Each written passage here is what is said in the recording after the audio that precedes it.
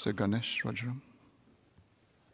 Mr. Chairman, I thank Palsec for his responses on the state of football in Singapore. A year ago, when I made my speech about how bad things were, I think Palsec's response at that time was, the new council's about to be elected, let's give them some time. It's been 1 year, and things have gotten progressively worse. So my question to the Palsec is that, given the status of football today, is Sports SG happy with the developments over the last year?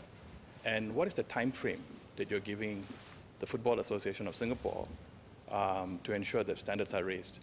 Thank you.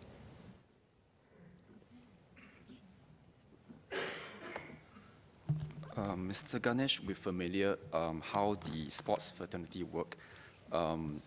It's pretty much driven by the respective NSA. So in this case, the FAS, they have their own constitution and management, or a new team in place.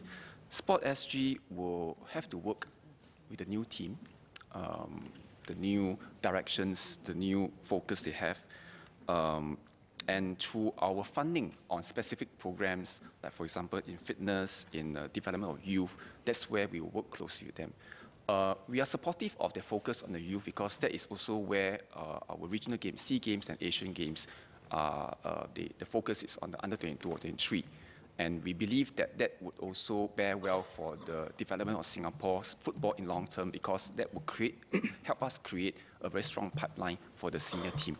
And of course, hopefully our ranking on FIFA would raise, but that's something, of course, we know that it will take time, but we work closely and also scrutinize FAS closely based on its funding received to make sure that the KPIs are met. Thank you.